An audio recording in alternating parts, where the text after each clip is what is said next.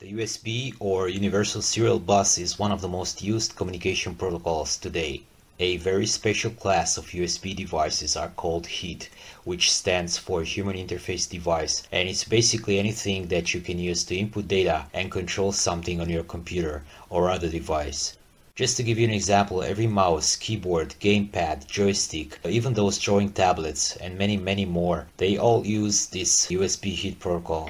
And that's what this video is about. I'm going to build this piece of hardware which is going to emulate a standard USB keyboard. I am Core Weaver. Welcome to Designing Hardware.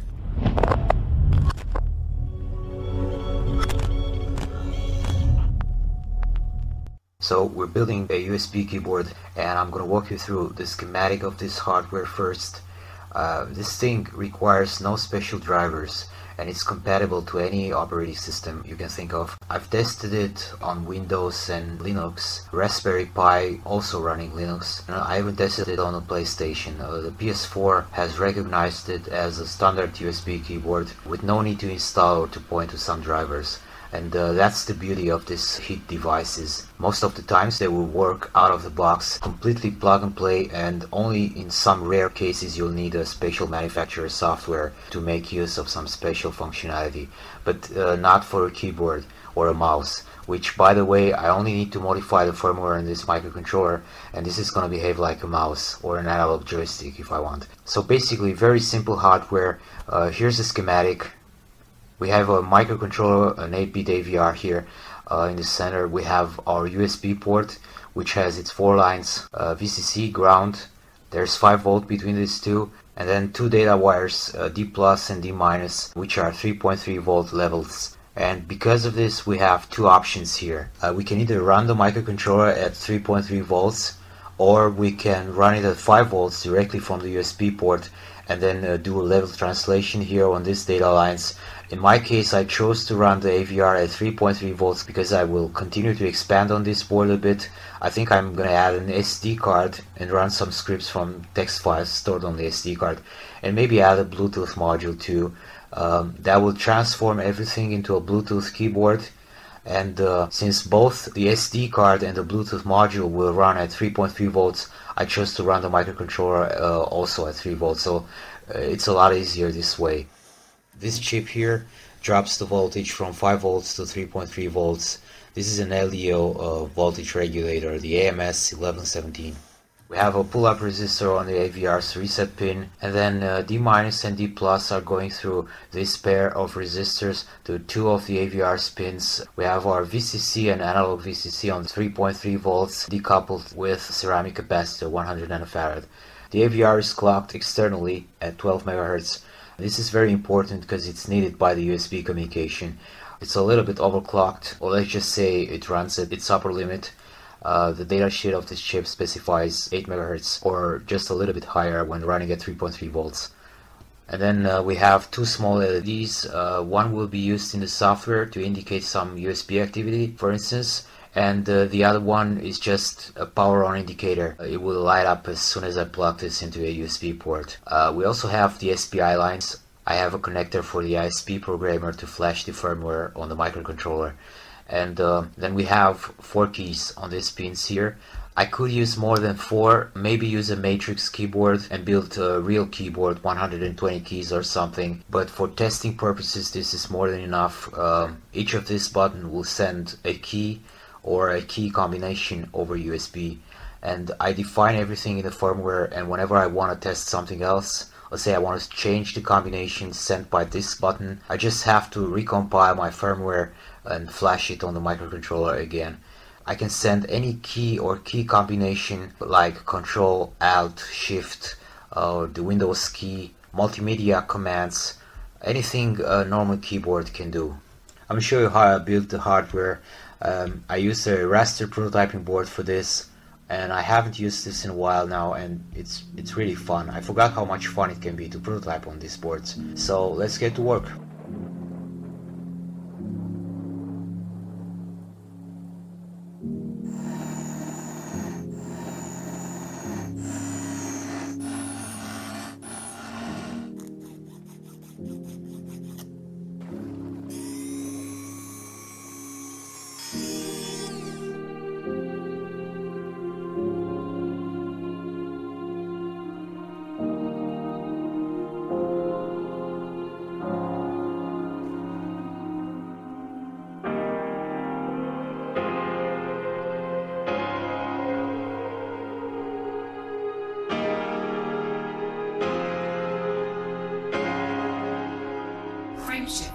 Charging.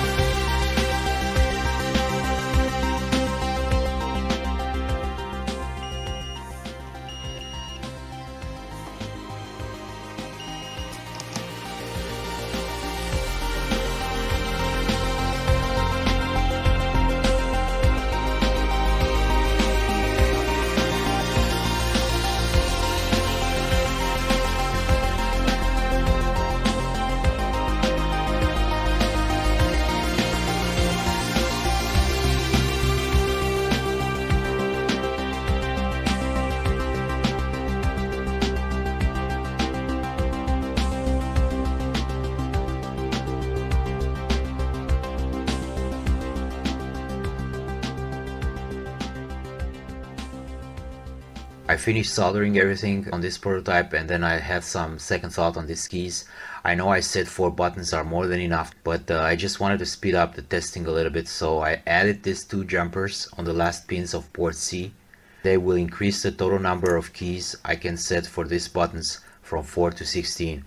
So I have 4 values if both these jumpers are left opened, another 4 if I connect the green jumper and I let the blue one opened, another 4 if the blue jumper is connected and the green one is floating, and then another 4 combinations if both these jumpers are shorted. And like I said, this makes things a lot faster. I now have 16 keys or key combinations I can test before I have to flash a new firmware into the microcontroller.